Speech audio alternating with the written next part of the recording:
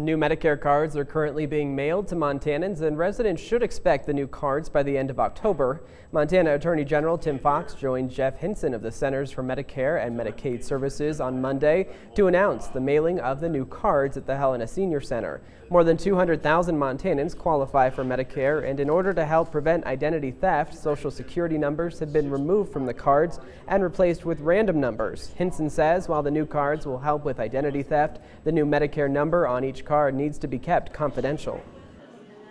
People need to guard their card and not share it with anybody. No one from CMS will call you asking for that number. If somebody calls asking to help you with that number, hang up on them. Hang up on them right away.